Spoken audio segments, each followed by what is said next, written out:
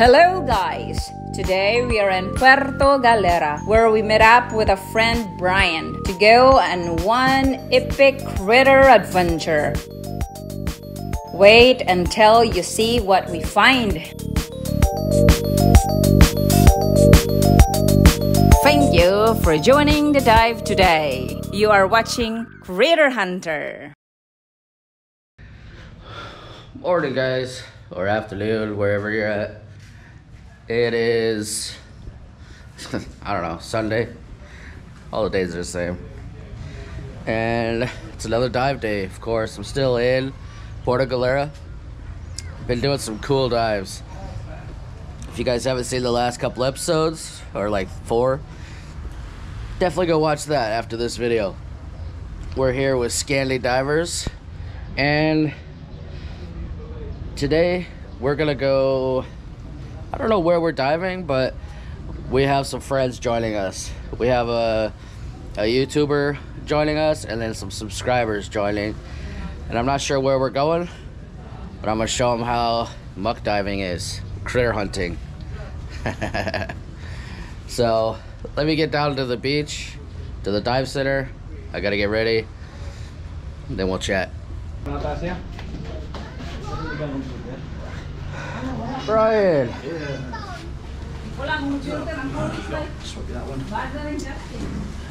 So, dive today, huh? Dive today. Chris got a good spot ready? Yes. We'll go and see the fantasy reef again. He said somebody saw the rhinopia yesterday, so we're gonna try to find it. Well, yeah. Go to the different areas. Right. Okay. Same dive site. Yeah. And I think we can start a bit further west. Yeah, because the current was pushing us that way. Yeah. But I don't care. There's so much critters. Yeah. And Judea's gonna join us today. Cool. Is my gear on the boat already? No, not yet. Okay. Yeah, yesterday we dropped in at Monkey Beach. Right. Drifted from there all the way down to the floating platform. Oh wow. That was a drift. Yeah. Floating platform. The bar? What time dive was that? Yeah. What time? About 9:30 or so. Yeah. Yeah. So we just missed that then.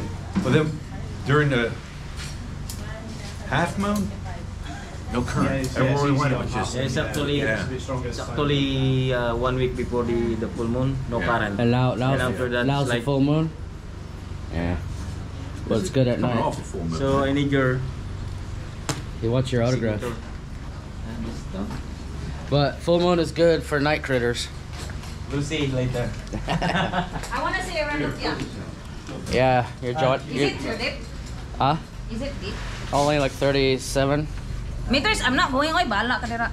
I'm just going to dive like 5 meters. 4 series, okay? So, Judea's scared to do a back roll, and when we were in Darwin, the boat is a lot bigger at Pura Vida, and we all got in the water, and I had the camera pointed up, waiting for Judea to get a cool shot of her jumping in the water, and then all of a sudden somebody tapped me on my shoulder, and it was her. I was like, "How did you get in the water already? I'm waiting." And she's like, "Oh, I made them put the letter." So embarrassing. The little princess has all the dive masters and guides and boat crew like.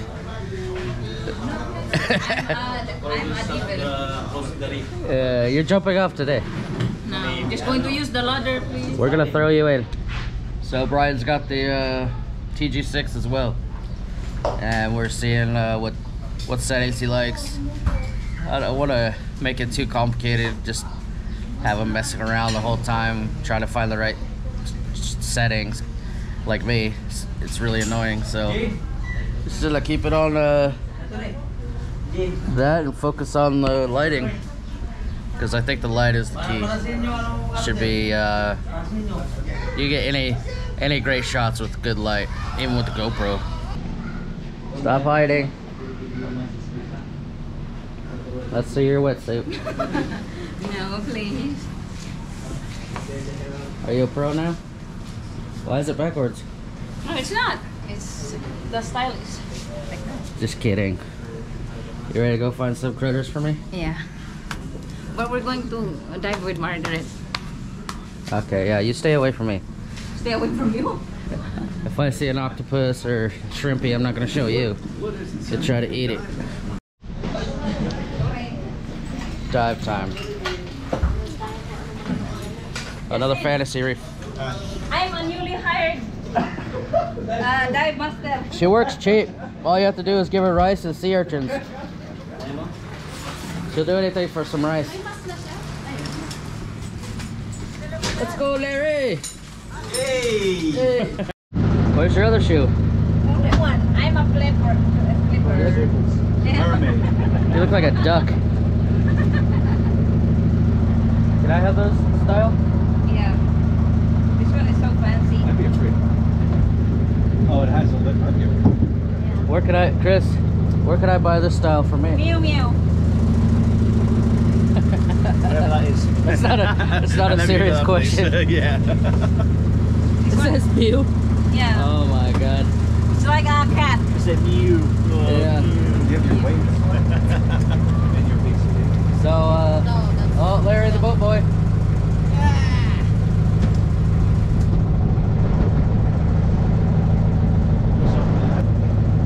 We're only 5 minutes away, so you should put your little duck feet on.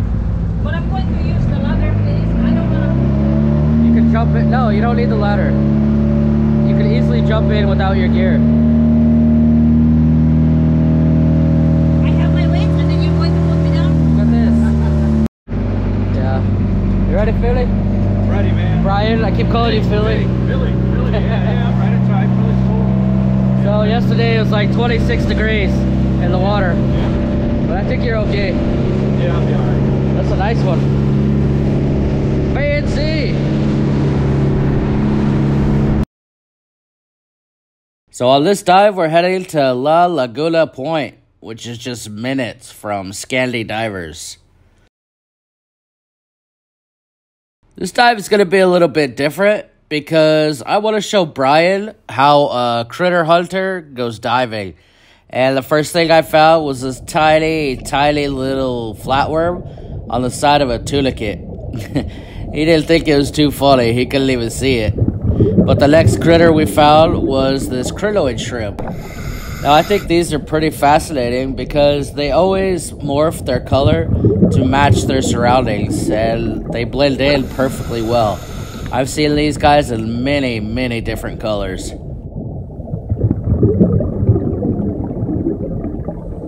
And of course, I got to show Brian all the little nudies. But really, in the end, he was showing me some nudies as well that he found. And this is a Chromodora species, pretty common. But I like filming them because there's so many different Chromodoras. And this is a different type. And I'm not even sure the name of it. But it's definitely in our book because I've seen it a time or two in Darwin. But I wanted to show Brian how tiny nudibranch can get. This one is maybe half a centimeter long. Not the tiniest we've seen, but just big enough to where he could film it. And he was as fascinated as I was. These guys are pretty cool to see.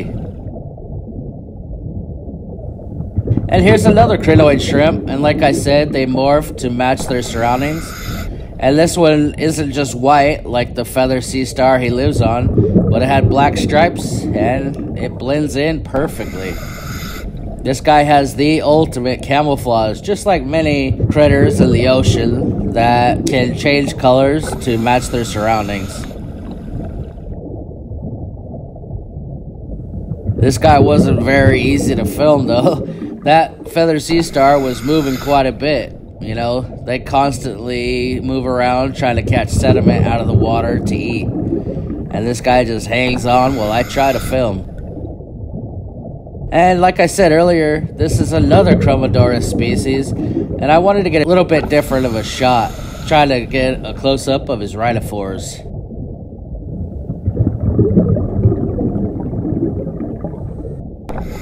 These guys are everywhere.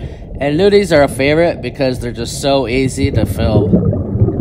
We ran into this giant hermit crab.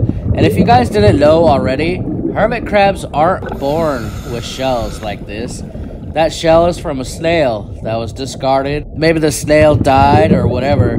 But these hermit crabs, as they grow, they just keep inhabiting empty shells that they find laying around. Once they grow and get too big, they'll wander around in the ocean and search for a new shell. And once they find one that's a little bit bigger, they'll crawl out of their old shell and into the new one. It's pretty fascinating that these guys rely so heavily on empty snail shells. I've even seen them when threatened by birds or whatever, and the bird had the shell in their mouth. They'll abandon the shell and drop back down into the ocean. So I wanted to show Brian this popcorn shrimp, and I've been calling this coral an anemone because it looks exactly like an anemone, but it's actually not one. I've been mistaken this whole time. This is actually a mushroom coral, and I always wondered why they didn't have Nemos or clownfish living in them. And I guess I've just always assumed they were anemones. Anyways, you can always find these little popcorn shrimp, and I always find them fascinating because the front part of their body is red and white, and the back is completely clear. I've sometimes mistaken it thinking they didn't have a back part of their body, they were just short and round. But as you can see here, he's got a completely transparent tail. So I had to put this clip in slow motion because these juvenile sweet lips move so fast trying to mimic a toxic sea slug that it's really hard to film. They're moving so fast you can barely see it. This is slowed down by 80%, and you can see how much energy this little dude uses. Now these sweet lips are very fascinating because they are one of the creatures in the ocean that completely transform their bodies and their color and everything from when they're juveniles to when they're adults. When they're adults, they lose all their spot, all their color and everything, and turn into just kind of a dull color. But when they're babies, they're a photographer's favorite.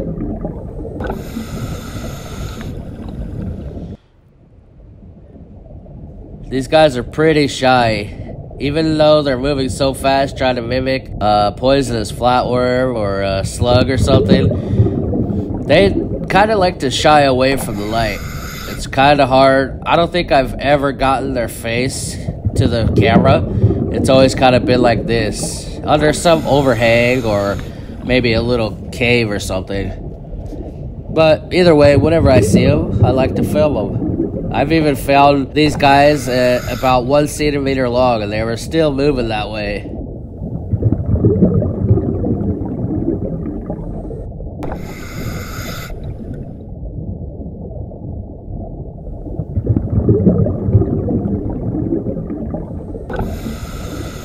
So, thank you guys so much for watching.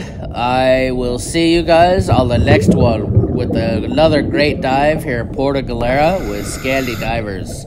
We're doing some shipwrecks in the next episode. So, Philly, how was our first dive together? Excellent. I just don't see how he spots these tiny little nudibranchs down there and all the other tiny little things. Yeah. But it was fun. I had a good time.